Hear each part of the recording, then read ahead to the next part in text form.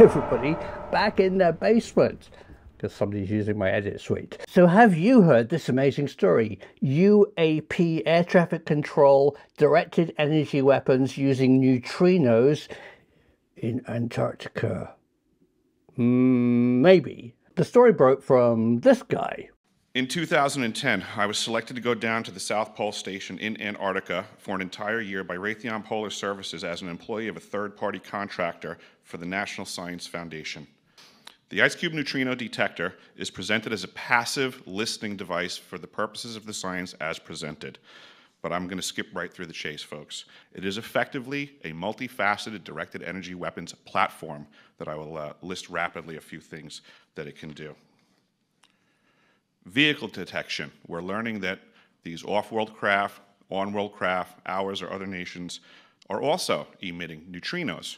So this makes the South Pole Station effectively an air traffic control station for this new level of equipment that nobody's discussing. Hang on a minute, I know who he is. He's the same person who I did a film a few years ago who was miraculously cured by a CIA doctor during the Antarctic winter when he badly injured himself. Supposedly the CIA doctor waved a magic wand over him and he was miraculously cured because he couldn't get off Antarctica during the winter months. I really bought into his miraculous cure story because I thought it could be possible that the CIA or military would want to treat an important casualty of war, or maybe a politician that was injured, in a way that was miraculous.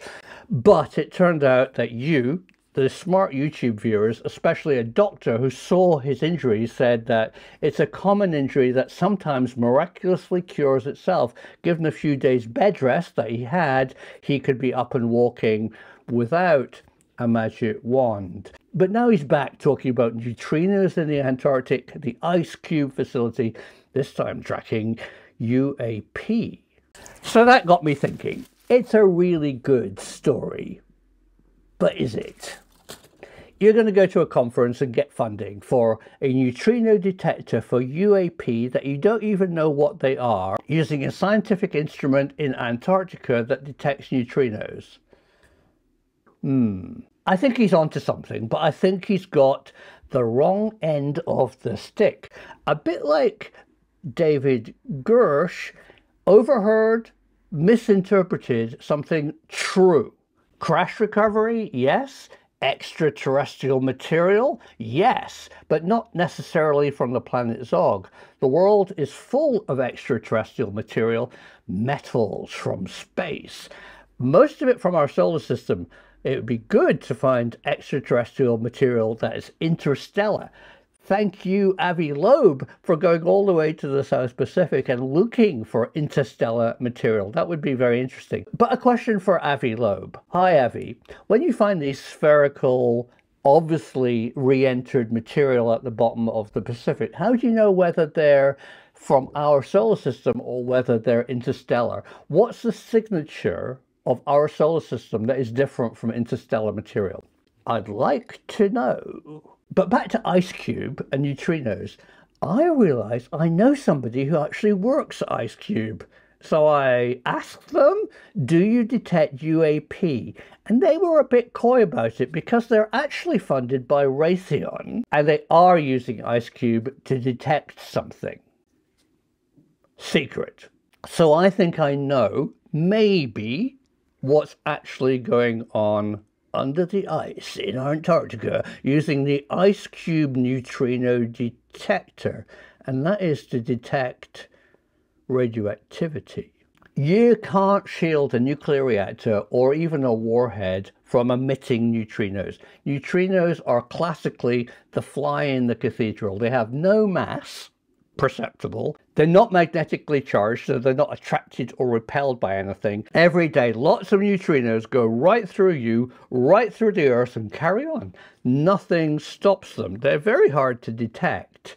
But also, you can't shield nuclear reactors from emitting them. So is it possible in a funding debate, rather than saying, we'd like to build a UAP detector, Raytheon, who are running Ice Cube, said, can we have money because we think we can detect the position of enemy nuclear submarines? Oh, yeah, sure, go ahead. But to do that, you'd probably need more than one neutrino detector, a triangulation. So where would you build other neutrino detectors to find submarines? But first of all, I'm going to take a break because I bought this. This is my new lathe and mill, and it's been keeping me busy. So I turned to my patrons and asked them to research 2 questions. Oh boy, did they deliver. Thank you, my patrons. Question 1 is, can neutrino detectors detect the emissions from a reactor? And the answer is yes, but the smart patrons who work in that field know their stuff and said it would be very hard. But think of over-the-horizon radar. Tons of clutter from everything that it sees thousands of miles away. You're only interested in things that move. So over-the-horizon radar detects slow-moving ships, slightly faster moving vehicles, and fast moving aircraft. The trees, the buildings, thousands of miles away, it throws away. It's looking only for things that move. So if you can throw away the millions of neutrinos that you're finding from space, from natural sources on Earth, and look at neutrino sources that move, what neutrino sources, what radioactivity, what reactors actually move?